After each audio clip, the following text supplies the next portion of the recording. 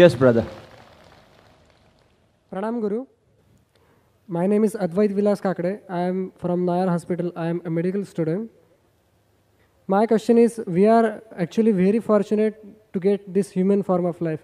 This is very, very rare, which comes from millions and millions years.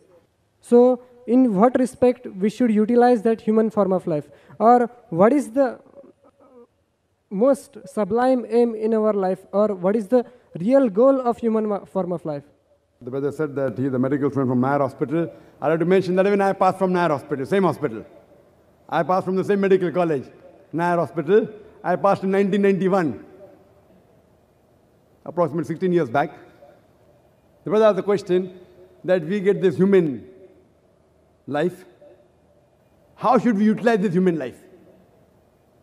Allah says in the Quran, in Surah Dariyat, chapter number 51, verse number 56, وَمَا خَلَقْتُ الْجِنَّ وَالْإِنسَ إِلَّا لِيَعْبُدُونَ, that we have created the men and the jinn not but to worship Him. Worship Him means obeying Him. So the best we can do with this human life is to obey the commandments of Almighty God and let peace prevail in this world and the hereafter.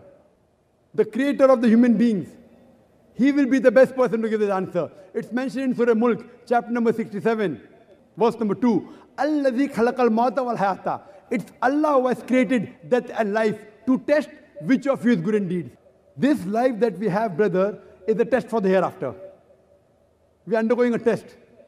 And if we follow the commandments of our Creator and lead life according to what He has said, and let peace prevail by submitting our will to the Creator, we'll be successful in this world as well as the hereafter. Hope that answers the question.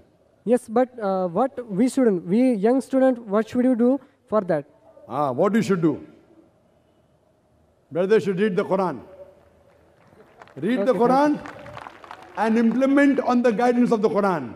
If you read the Veda speaks about one God, no idol worship. The Veda says there is a Rishi to come, there is a Kalki Avatar to come. He will show you good things.